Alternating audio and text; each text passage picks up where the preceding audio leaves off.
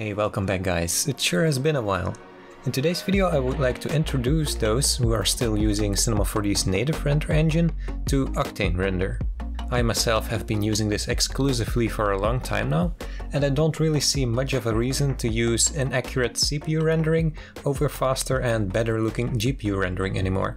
Of course, I know, for example, Octane can be intimidating at first and also costs extra money, but that's why I will show you how to install the demo first so you can give it a roll risk-free.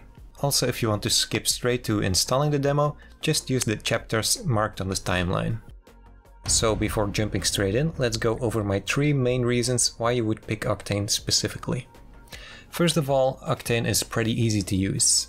Don't get me wrong, you can dive in really deep and do complicated things with Octane, but you will already get good looking renders learning just the basics. A second reason that may come as a surprise to you is the pricing. At about $20 a month or less, it does come at a cost, but it definitely pays off if you use it professionally. I mean, it isn't that much compared to what you pay for Cinema 4D itself, right? The third reason that makes the Octane subscription worth it is the extras that come with it. Think of the Emergen license, one free KitBash 3D model pack every single month, and much more.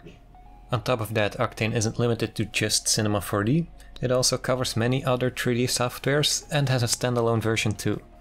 Before you get your credit card already, I think it is a good idea to install the demo first, so you can check how well it works on your system and if it is something for you in the end.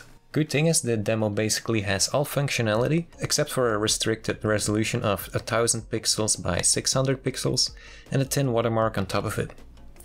The live database with the preset materials is also not available in the demo, but you don't really need that. To be honest, for the first few months working with Octane, I only used the demo version and let a colleague do the full resolution renders with his license. Alright, let's take a look how we can get this installed. For this video I will focus on the Windows version, but for people with newer Mac systems that have CUDA or metal chips inside, it can also work. One important system requirement is that you have an NVIDIA card in your Windows PC. At the point of recording this video, AMD cards are not supported so far, and I don't feel like it will change anytime soon. To download the demo, you have to pay attention getting the right link. We will put the link in the description below, but also make sure you scroll and pick the actual Cinema 4D plugin instead of getting the standalone version. Okay, when that is done downloading, you should figure out where your Cinema 4D install folder is located. Normally you should find it in your program files and inside the Maxon folder.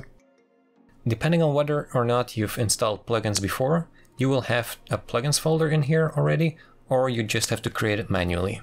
Before you continue, make sure Cinema 4D is closed, or at least restart it once you're done. And now go inside the plugins folder and also get the zip file you just downloaded. You can just drag and drop the unzipped folder in here, and that's pretty much most of the installation done already. What you should do now is opening the Octane folder, and you'll see a bunch of files labeled with version numbers of Cinema 4D. You can delete all those that don't match the Cinema 4D version you're currently using.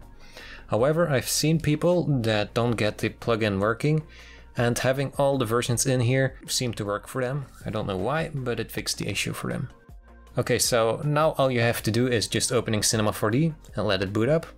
And up here among the menus, you should have the Octane menu. You can open the live viewer and even dock it somewhere between the other panels, clicking and dragging this grid icon, and you're basically set to go.